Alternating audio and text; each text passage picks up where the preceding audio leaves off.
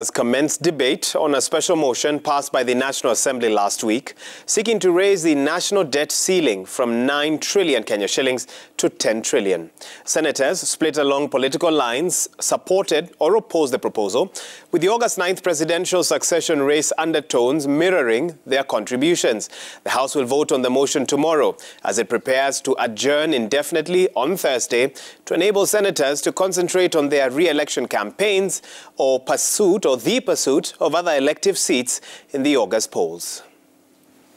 I also want to request my colleagues to support this increase, because remember, whether it is Azimio government or Kenya Kwanza government, whoever comes to power, they need at least a year to settle before they can discuss an increment of debt and other issues that are relating, because they still have a lot of administrative work to do to run government.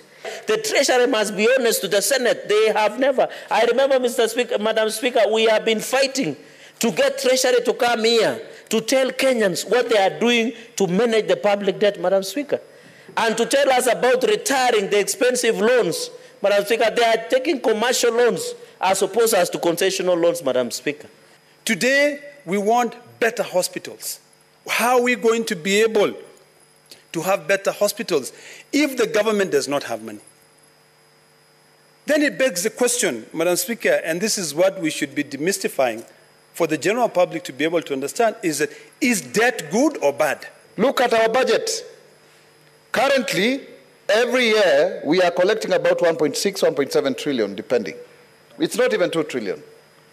And we are having a national budget of over 3 trillion every year. That is to mean, sooner than later, we still have to increase our public debt ceiling. And it also means we are living way beyond our means. Na tumeona kwamba baada ya Mheshimiwa Rais Kenyatta na Mheshimiwa Waziri Mkuu Raila Amolo Odinga walipokuja pamoja, ndio masuala yakaweza kudhibitiwa. Sasa uchumi ukaweza kudhibitiwa, vita dhidi ya ufisadi vikaweza kupamba moto, na wengi wale wanaolalamika kwa sasa, Mheshimiwa Spika, wanalalamika kwa sababu wameona kwamba ile mifereji yao ambayo walikuwa wakitumia kupora pesa za serikali imeweza kufungwa.